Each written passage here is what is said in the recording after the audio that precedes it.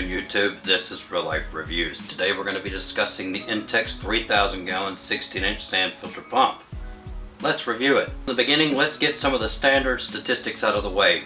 So the system flow rate, that is the water that goes out of the pump into the pool, back through your skimmer, and then back through your pump again. That's your entire system flow rate. That comes in at $24.60 an hour. Now the pump flow rate by itself, if you were just sucking water in and blowing water out, that's the pump flow rate, and that is 3,000 gallons an hour.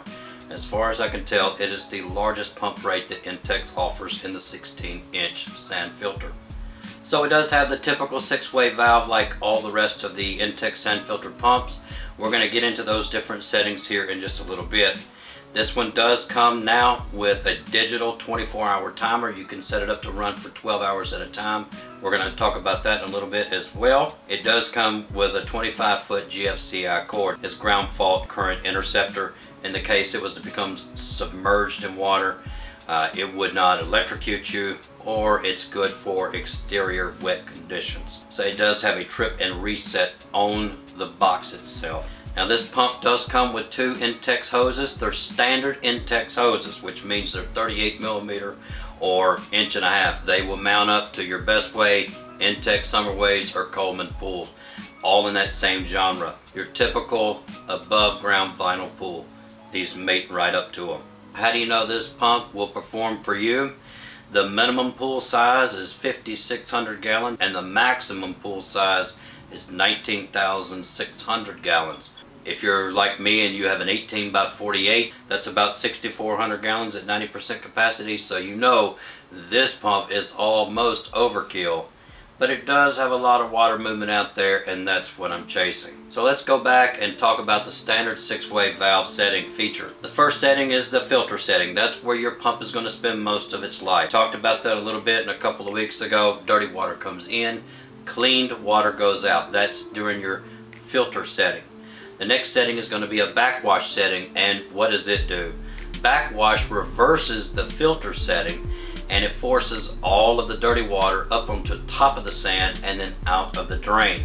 When do you need a backwash? Your first indicator of when you need a backwash is by looking at the pressure gauge. If it's out of the green and in the yellow, it's certainly time to backwash, or if your pool becomes contaminated for any reason. So how do you backwash? You turn the device off, turn it to the backwash setting, and then turn it back on, and all of your backwash water, which will be dirty, is going to come out of your drain board. You can drain that off to anywhere you want. We like to drain ours into the front and down the street. And that's sometimes city ordinance wants you to drain directly into sewage, and if your city requires you to do that, you need to do such. So the next setting is rinse. When do you rinse? Anytime you backwash. If you backwash for a good 3 or 4 minutes, then your sight glass on the side of that pump is going to fill up. It's going to fill up, and eventually it's going to turn clear with sand in the bottom of the sight glass. So when do you rinse? At this point. As soon as you turn the rinse feature on, all of that sand will be sucked out and go through the drain in the same way you backwashed, except the valve is in a different position. And you're not backwashing through the sand anymore, you're rinsing out the valve. So you're getting all of that dirty, nasty sand, and you're getting rid of it. The next setting on it is recirculate. And I've never used this setting before, but say you wanted to add dye to your pool for St. Patrick's Day or whatever. I don't know, you just wanted to change your pool water blue and you didn't want to filtrate that. You would go to the recirculate setting, and the water does not come in contact with the sand. I don't know why you would ever want to dye your pool, but some people do. The next setting is a drain setting. Very self-explanatory. If you're getting ready to take your pool down for the winter, you can drain it right out of here. It does not go through your sand. It's not a backwash, it's not a rinse. It goes from your dirty water directly to your drain. The final setting is the closed setting. You never use this unless you are shutting it down for the winter. You're either storing it or it's just unplugged. But remember, closed setting is just that. The valve is closed, water cannot come in or out. You must never turn a valve setting with the pump running. You must turn it off and then turn it back on. Sometimes you will do this several times, but the pump must be off in order for you to change direction of the valve settings. It would be catastrophic if you did it while the pump was running. So another feature we're going to talk about real quick is the new 24-hour digital timer it has. It has a digital face on the front of it, and it's for 24 hours. You can set it up to run for like 12 hours. That's the maximum you can run these at.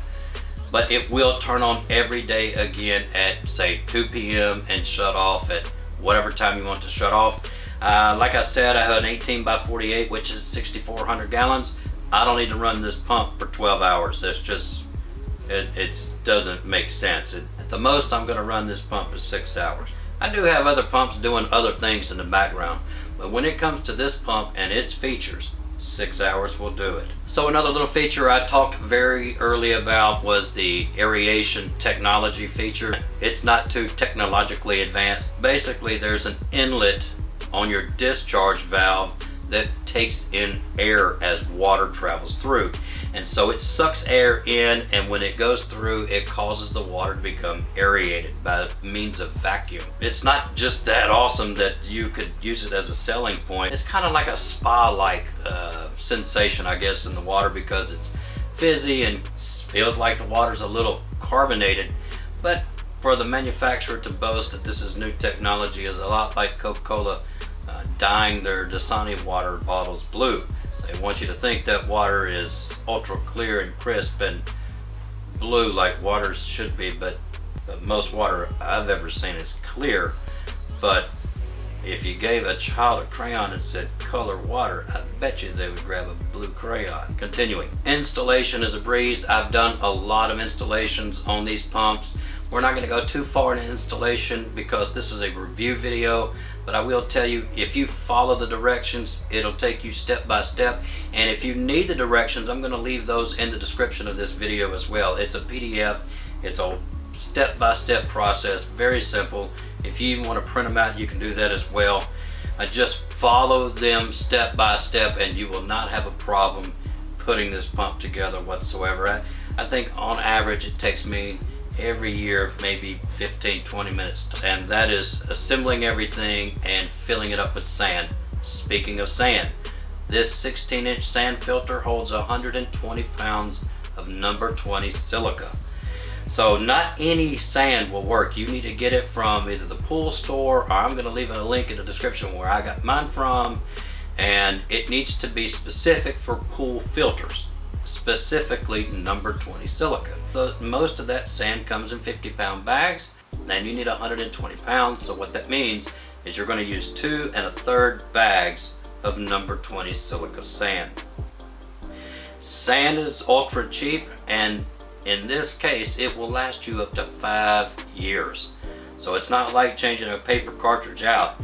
This is like at the end of your season, spread it out on a tarp, let it dry out, put in a few 5-gallon buckets, put a lid on it, and you hold it to next year, and it will last 5 years. And that's pretty incredible, and it saves a lot of money. So for the review, this particular pump is the highest rated selling pump in sand pool filters, which means it typically gets anywhere from 4.8 to 5 stars. I'm going to give it an even 5 stars because I have 3 of these now. They've never given me a problem. The parts and components are pretty robust. You would have to go out of your way in order to tear it up. Now there's not much technology. Some of the parts may wear down. The impeller that's running all this time, it's eventually going to give out and you'll have to replace it. So like any other appliance you have at your house, one that runs every single day for hours at a time, eventually you're going to have components give out. But I can honestly sit here and say I've had my 12-inch now for 3 years. I've never had any problems with it whatsoever and don't anticipate problems. I haven't even had a problem with the impeller yet, and that's generally the first thing that goes out on pool pumps. So I'm really excited about that, and that's why I more or less kind of gravitate towards Intex products, because they do a pretty good job at what they say they're going to do. Lastly, in a recap, maybe you don't want this much water movement, and I can tell you for an 18 by 48, a 12-inch pump will do just the same. It's more than what you need, really. And in the case that you can't find this pump, you can always get something in the market that's similar to it. I know I've never done the 10-inch, but we've had the 112 and 2/16s, 112 at 2160, 116 at 2160, and now this 16 at 3000, and I have all three of them in service at the same time, which is a completely different conversation. If you want to see that, go back a couple of weeks ago when I posted that video. And if you're interested in this pump or anything I covered, maybe showed you in this video, I'm going to leave the link in the description where I purchased them from. And pretty much that's what we do on this channel. If you like things like real life reviews and DIYs, things like that, go ahead and make yourself at home. Subscribe to this channel for weekly content. Until next week, this is Real Life Reviews. Be well.